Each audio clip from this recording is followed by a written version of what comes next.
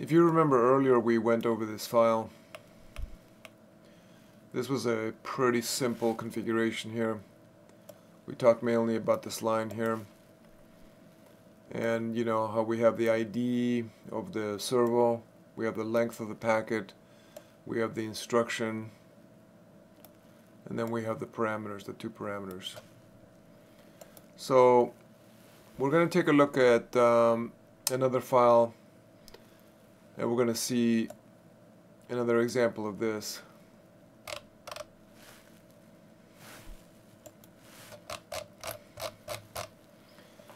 So we're looking at this ARM project fast movement.py. And in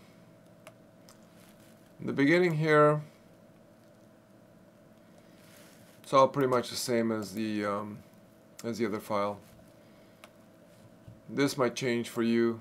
You'll use either TTY0 or TTY-AMA0. I define a class here with some methods because I'm reusing a lot of this code, and it's just easier to do it this way. And here's our instruction packet here, and we'll talk about this in a second. But you know, I have some methods here, and then I also have some functions defined. And they're pretty self-explanatory. The only thing that you need to be aware of here is that these numbers here correspond to the servo ID, and then this corresponds to the location. So it's either going to be, the servo is either going to be pointing at the bottommost position, the middle, or top.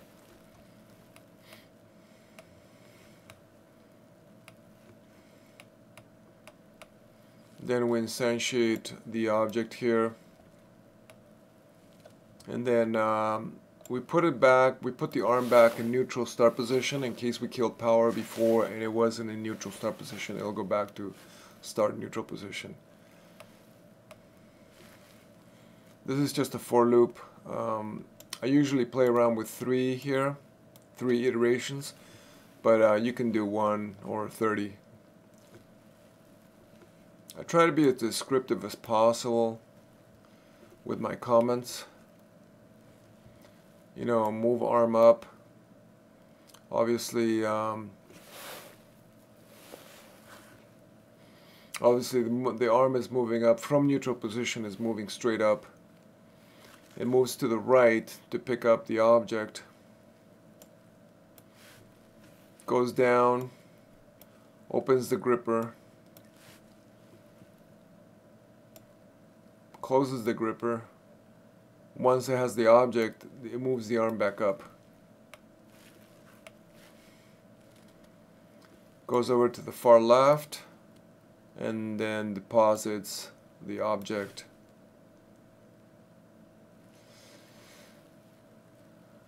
Gripper open, leaves the object. And then it goes back to neutral position. Goes back up, goes back to neutral. And then it does the reverse.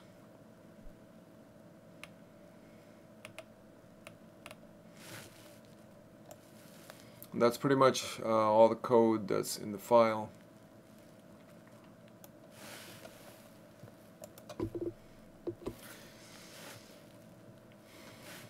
Now we're going to talk about the instruction packet, since this to you looks pretty cryptic right now.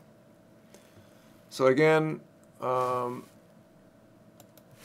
just like on the Dynamixel writeID.py file, you're going to have the headers, the 2 headers, you're going to have the ID,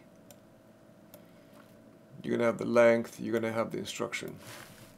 So it's going to be headers, ID of the servo, the length. So if you want to calculate the length in this particular instance, the bytes before the checksum are the parameter bytes. Okay, so you'll go 1, 2, 3, 4, 5. And remember, we add all the parameters and then we add them to 2. So it's going to be 5 plus 2 is 7. Anytime you make any changes, if you add more parameters, you have to update this. And then we have the instruction. So if you remember from the previous example, if we go back to the protocol 1.0 document, you'll see here this is an instruction to write, right? So we're writing to the servo's table-based registers. So again, ID, length, write, 1E. So you haven't seen this before. The 1E corresponds to, if we go back to the control table, the goal position is 1E. So obviously this is decimal 30, right? But if you look here, decimal 30 is going to be 1E. So that means that we're writing a goal position.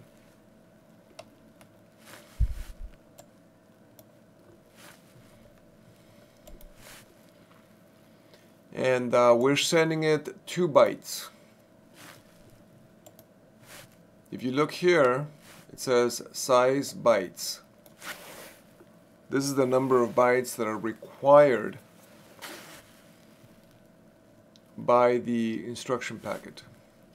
So goal position always requires 2 bytes. That's why you have to send 2 bytes. And I'm going to show you what this number is here.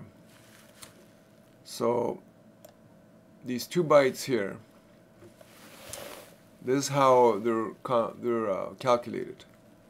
You have, for example, 3800. These are obviously hex numbers. Don't confuse them with decimal numbers. Okay. So if you wanted to write hex position 138, you would use 38 for the first byte and 1 for the second byte. And that corresponds to decimal 312. So let's look at this example. You want the motor to move to position hex 220. You would put in 00 for the first byte, which would be right here, 00, and then 02 for the second byte, which would be this one. And that corresponds to decimal 544. So if we go back and look at the goal position,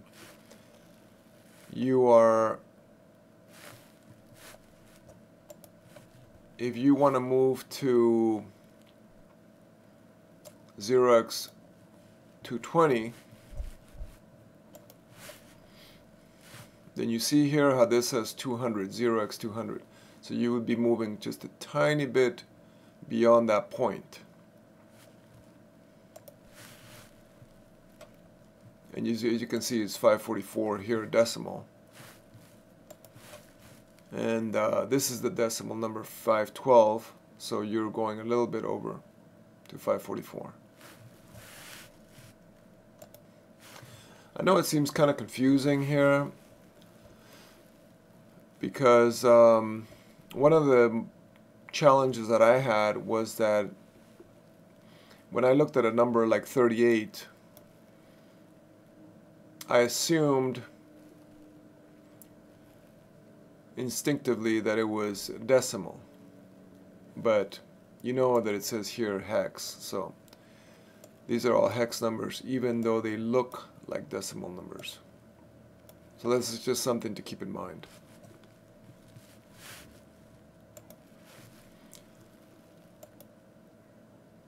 So this is telling the servo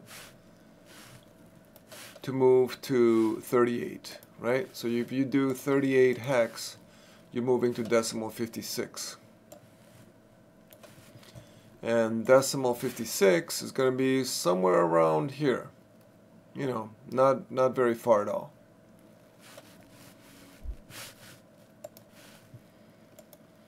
Now this is kind of tricky. The next 2 bytes are kind of tricky, because this is telling the servo at what speed it should move, the angular velocity. And then you might ask yourself, well, why isn't the angular velocity byte, why doesn't the angular velocity byte precede these 2 bytes?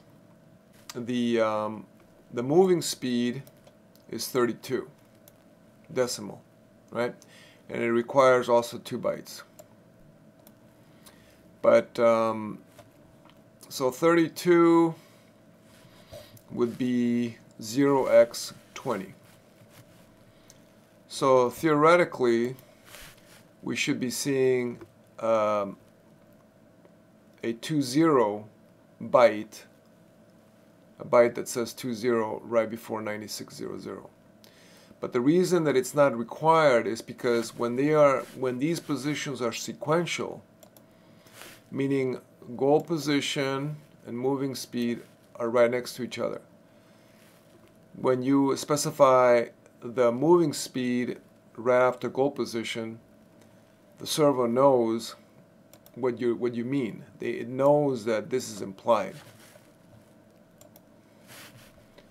So that's why you don't need to specify that. Anytime they're sequential right next to each other, you just put them right in. And then again, this is the checksum. And if we want to calculate the checksum, the easiest and fastest way to do it is to grab all these bytes here, go to our checksum calculator, just paste the bytes in here, calculate, and remember we're always going to get 1 more. So we got 09, so we just reduce it by 1, and you get 8. That's definitely the fastest and easiest way to do it. And what we're going to talk about next is how to actually change the numbers and observe how it affects the motors in real time.